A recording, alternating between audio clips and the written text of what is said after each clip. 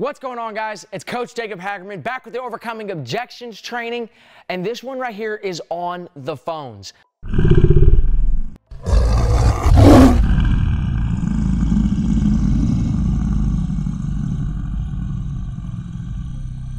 If you're an internet store who gets a lot of inbound calls, you're going to hear this all the time. If you're getting internet leads and you're calling them, you're going to hear this all the time. So what you need to do is learn this word track and make it so that your customers come to the dealerships. You're setting appointments from maybe a little bit further of the distances. So this is the word track and this is the objection.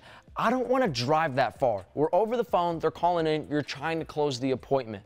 So to set it up, you're gonna be like, hey, what time can you make it down to the dealership? We're down here on XYZ Road at ABC Motors. They're gonna be like, oh, I didn't know you guys were that far. Yeah, I don't want to drive that far. And here's the word track. Hey, I totally understand. When I hear you say you don't want to drive that far, what I'm hearing is that your time is extremely valuable. Am I right or right? Look, if your time is valuable, then you need to deal with a professional that respects your time and understands how valuable time works. Look, I sell 90% of my customers, 90%.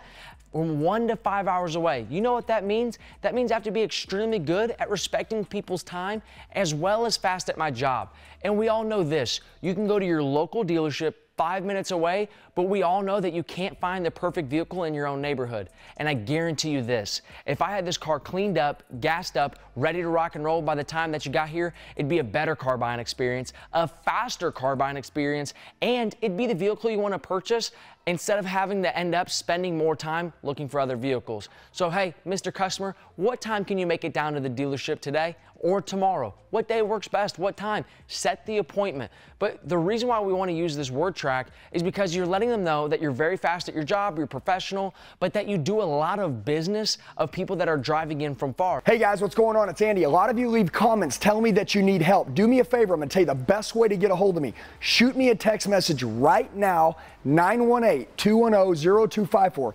918-210-0254. I'll help you with whatever you need. I got your back for life. Let's get back to the video. You want to make sure that they know that you're the professional, that you know what you're doing. You're going to have the car cleaned up, gassed up, ready to rock and roll. It's going to be a super fast and streamlined process when they go to your dealership. So learn this word track. It's a little bit of a longer one, so spend more time memorizing it. Write it out, the whole entire word track, sentence by sentence, and study it one sentence at a time.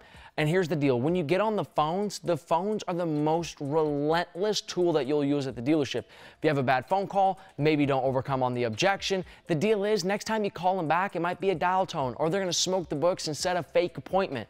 The deal is, we truly want to make sure that we're lethal with our words on the phones to make sure that we have the highest probability of us getting the appointment, getting the close, getting the car deal instead of the competition. On to the next one, guys. This word track and objection is, I need to know what I'm getting for my trade-in before I do anything. Now, you can hear this in two other areas. You can hear it on the phone or you can hear it on the lot. The first way that we're going to cover it is on the phone. You start talking about them. Next thing you know, you ask for the appointment. They say, hey, before I come in, I need to know what I'm getting for my trade-in. What we're going to use for this one is called the independent car buyer. We're going to use a third party to go ahead and continue the deal forward to make them feel like they're going to get the greatest deal possible, which they are. But ultimately, we want them to stop asking the question, because if we give them the information up front, the first thing that's going to happen is that they're going to shop the numbers that you gave them with another dealership, which we've all been through. We gave them all the numbers. They said they're going to come in at 6. Then you never hear from them again. So what we want to do is we want to put them inside of the dealership, then give them all the numbers to up our probability of closing that customer on the numbers and spot delivering the vehicle. Here's what the word track is. Hey, I totally understand. Let me ask you a question. Are you familiar with what an independent car buyer is? Great. No? Great. They're professionals that work with dealerships just like ours that often give more money for trade-ins. We actually have one scheduled to be here this afternoon and tomorrow. What time could you make it in so we can get you the absolute most money for your vehicle than ever possible? What time would work best for you? Get them to set to an appointment. They've got an independent car buyer. But now let's say they go round number 2, which is where becoming a closer comes into play. They're like, hey, I really need to know what my trade-in's worth before I do anything. I'm going to use another third-party situation, Miss Johnson. I'm like, hey, listen, totally understand. Hey, I just had a customer, Miss Johnson. She came in last week. She was trading her 2016 Nissan Altima. What we told her is that we could give her $12,000. We gave her a number over the phone. We said $12,000. Well, she came into the dealership because she was happy with that number. Next thing you know, my independent buyer, he strolls into the dealership one late night, looks at the car and says, hey, have we gotten a bid on this one yet? Next thing you know, we say no. So he comes in, grabs the keys, take it for a test drive. He gives her $16,000 for her Nissan Altima. That's $4,000 more than what we were willing to give her. So this is what my independent buyer is capable of doing. We want to make sure that you can get down here as soon as possible when he's scheduled, and I can put you on his schedule to look at your vehicle to make sure that we over-deliver on your car. Sound fair? What time can you make it in?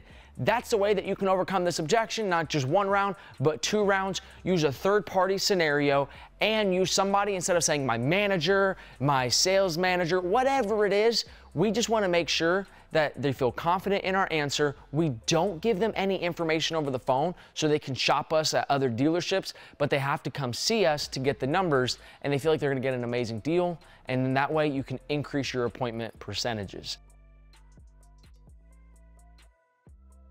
Hey guys, I just want to tell you, you're the true 1%ers. You made it till the end of the video. Do me a favor, share it with the friend that wants to go to another level. Make sure you like the video, comment below so I know who you are, set your notifications, and then subscribe to the channel. We got daily sales training videos dropping. I'll see you soon.